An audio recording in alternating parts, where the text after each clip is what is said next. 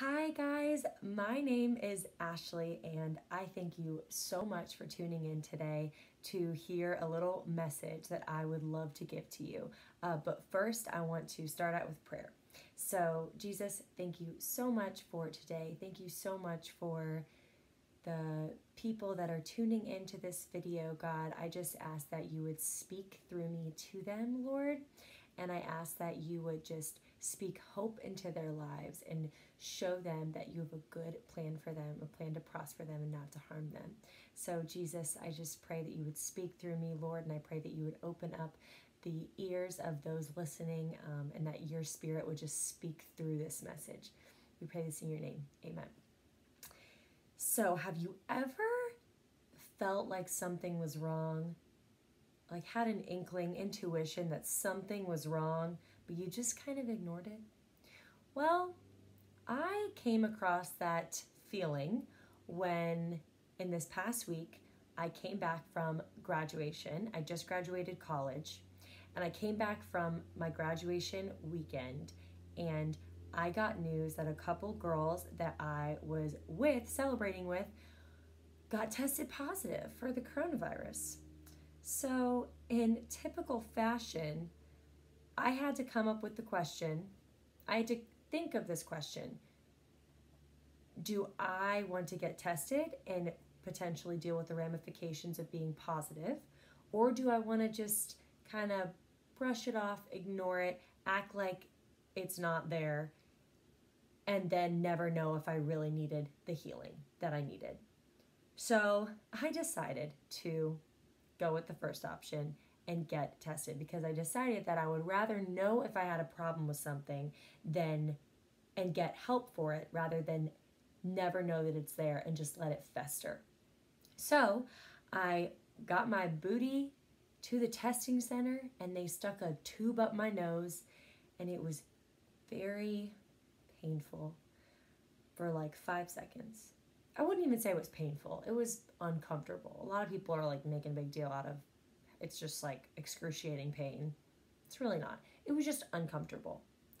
But after getting the test, I was so relieved. Just driving home, I was relieved that I chose not ignorance, but chose knowledge. And a couple of days later, they told me that I was negative. But even if I was positive, it would have been nice to know if I needed healing in that place. Because we'll never know if we need healing somewhere if we never know that we are sick. And you can't heal from something that you don't know is there.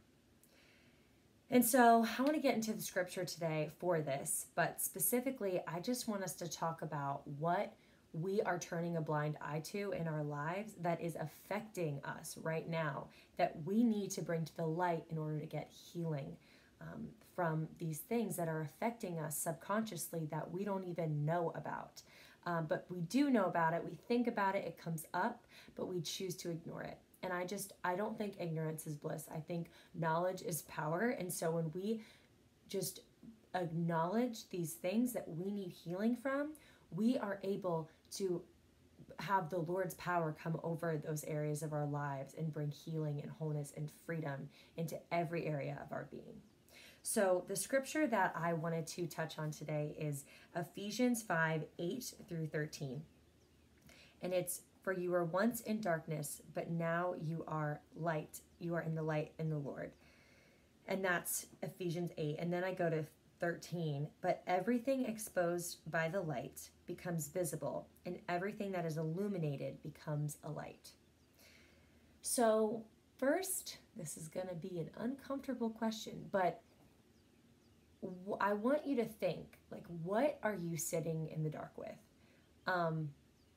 Is it that your parents got a divorce and you believe that you are going to get divorced because the statistics are against you? Because you're twice, maybe 3 times, I think you're twice as likely to get a divorce if your parents are divorced versus if you grew up in a home with parents who stayed together. Is that the lie that you're sitting with in the darkness? And then because of that, you are choosing relationships, you're settling because you don't believe that you're worthy of a healthy, wholesome relationship?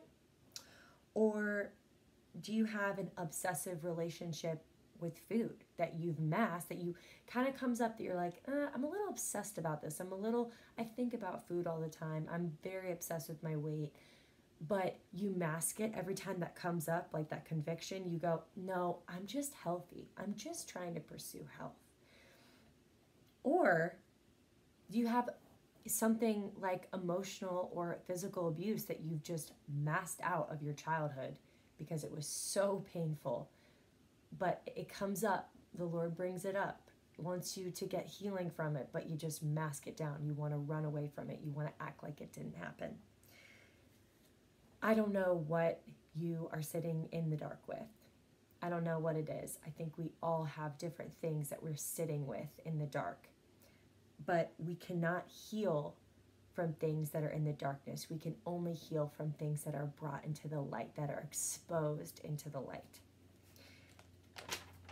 And so what I want to say is it's easier to ignore these things. Like, that's the reason why for most of our families and relationships, we have so much brokenness in the world because we haven't brought these things to the Lord. We haven't let him heal us. It's easier to ignore. It's easier to ignore if you have the coronavirus. Like, if you're literally like, if it's obvious that you have the coronavirus and you're not getting like the treatment that you need or the self-care or even taking a test to know for sure, like, it's easier to just like have all the symptoms and not get help because you just want to ignore it. It's easier to ignore. It's hard to get your butt to the testing center and ask for help. But what happens when we ask for help is freedom happens. Like, we are freed from these things when we finally are brave enough to ask for help. And so I'm talking about like breaking generational curses and patterns. I know that sounds a little weird, but they exist. Like, okay, addictions. When a parent has an addiction, it is statistically speaking that the kid will have an inclination to also develop that addiction. Or, divorce. I talked about divorce, or emotional or physical abuse. There are statistics that show that if you have been physically abused, then you will abuse your kid. So like, we see that there are generational curses that pass through families and pass through relationships. And when we bring these things to the light, we break those generational curses. And what I want to tell you today is that it stops with you. Like, if you choose to get healing, like, this generational curse will stop with you. Like, you will not get divorced. You will not abuse your children. You will not get that addiction. You will not pass down that eating disorder because it stops with you. It stops with you. And I really want to speak that over your life, because I think the enemy loves to use statistics to make us feel like our futures are inevitable. Like, man, I've just had such a rough upbringing that there's nothing, like, I'm just not going to have a good family life, or I'm not going to have a good relationship, or I've been cheated on so many times that I'm just not up for a healthy relationship with a guy who loves me and wants the best for me. Like, we almost believe these lies, and I just don't want us to believe these lies anymore. So this week, I challenge you, and it's a challenge because, man, it is so hard to acknowledge these things. It's so hard. It's really, really difficult.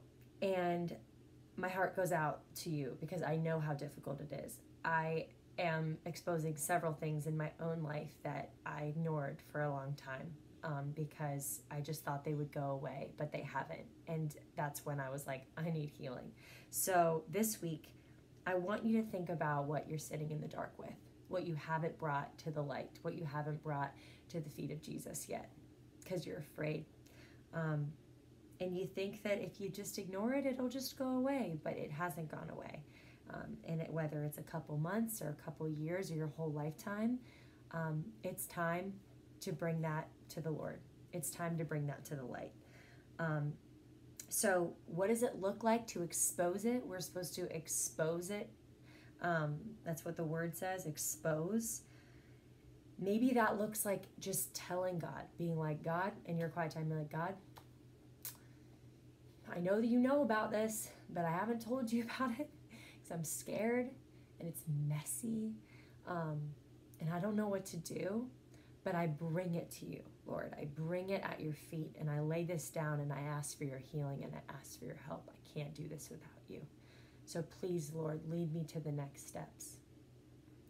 It can look like bringing it to the Lord, or it can look like bringing it to a trusted friend or a trusted parent.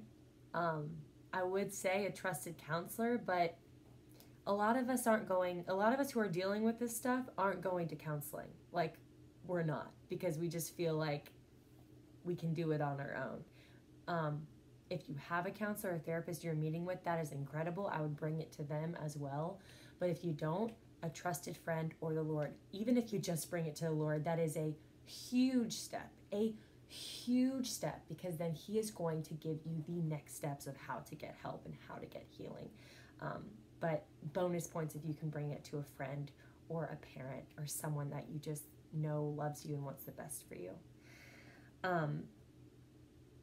So I know this sounds terrifying. I know it sounds so scary to open up about what we've been running away from, but it's actually liberating.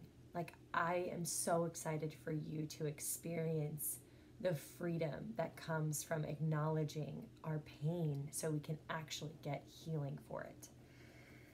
So I want to tell you that the generational curse, like, it stops with you. When you get this healing, when you bring this to the Lord, your children will not have to deal with the brokenness that you have dealt with.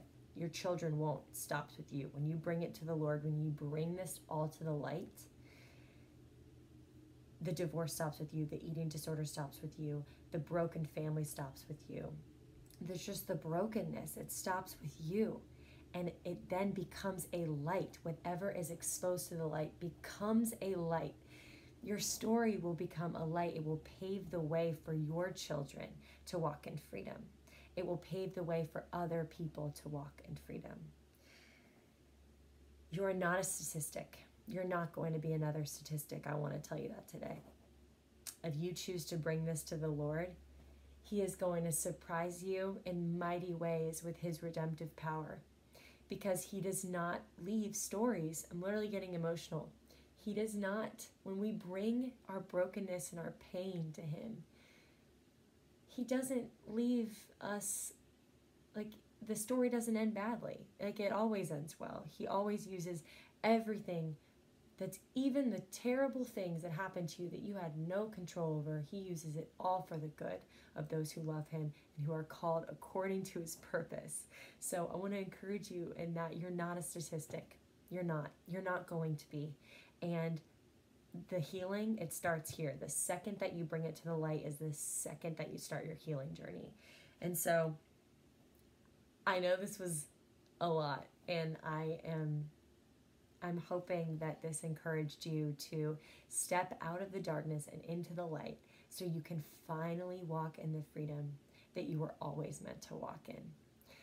So if this was an encouraging message for you, if I can pray for you in any way, I would love for you to just put a comment below. Also, that's bold too, because you're being like, I don't want you to feel like you're airing your dirty laundry, but I also want this to be a community where we lift each other up and we encourage each other to be on the path to healing. And so I'm going to close us out in prayer, and I'm so happy that you were able to hang out with me today. So Jesus, I thank you so much for this time. God, I just pray for the healing of everyone who listens to this, Jesus. I pray that you would use these words to speak into their lives and to move into their lives and to give them the freedom that you always have wanted your children to walk in. So, Lord, I thank you so much for this time, and I pray this all in your name. Amen. All right, guys, have a good day.